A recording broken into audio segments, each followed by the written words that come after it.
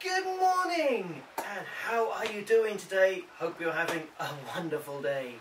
Now today we are looking at Thailand's attempt to open up tourism with its Sandbox Plus scheme in Koh Samui.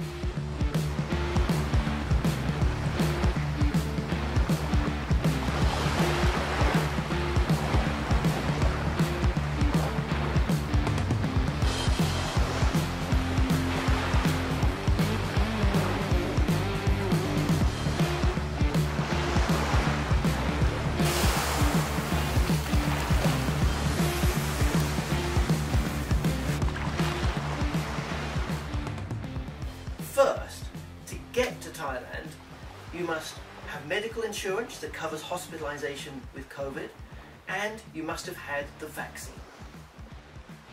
Now, how does this Sandbox Plus thing work in Koh Samui?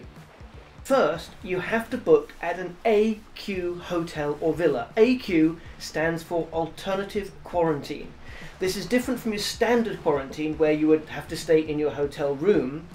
This means that you can actually, the villa or hotel you're booked into, you have free range of all the premises, all the facilities, and if they have beach access, the beach outside, in their resort. So you can use the swimming pool, the gym, the restaurants, the spa facilities. You're not confined to your room, you're just confined to the place that you're booked in.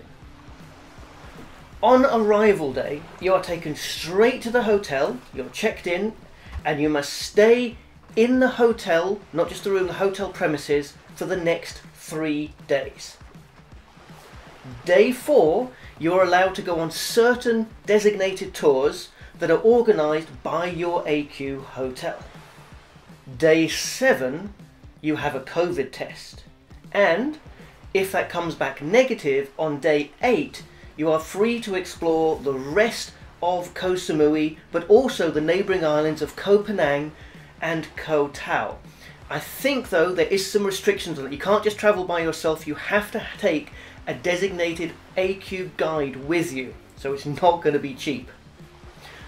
By day 14, you're then released into the wild and you're free to travel the whole rest of Thailand, assuming, well, except for areas that may be shut down, but technically, day 14, you can travel the rest of the country. So, is it a good idea or not?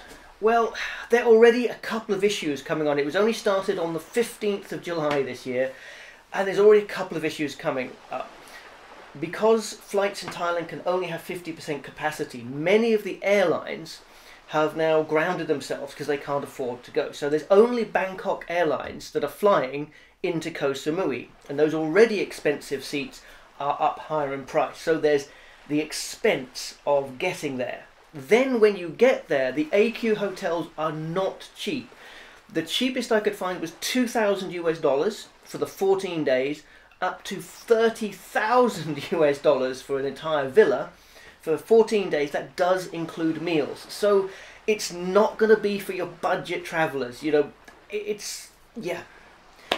Secondly, the point is, how much of the island is actually going to be open? If you go there, okay, for the first 7 days you're confined to the actual resort, but then if you go and explore the island, what will there be open to explore? Now, if you're going to go on a holiday, say with your family, and you want to be in one resort, you generally stay in the resort with the kids, you access the beach, and that's what you want to do. This is quite nice, because it's just like a normal holiday. But if you want to go out and explore the island, what will there be to do?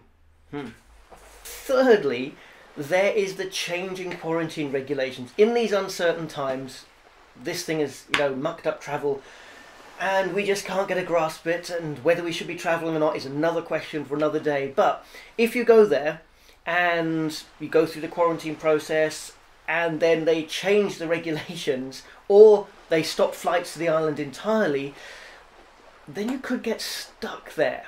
So you have to factor in that risk factor. Now, there are far worse places to be stuck. I mean, it would be a wonderful paradise island to be stuck if your wallet can afford it. Let me know what you think of this kind of scheme. Is it practical? Would you go on one of those if you could? What do you think? Let me know, and see you in the next video.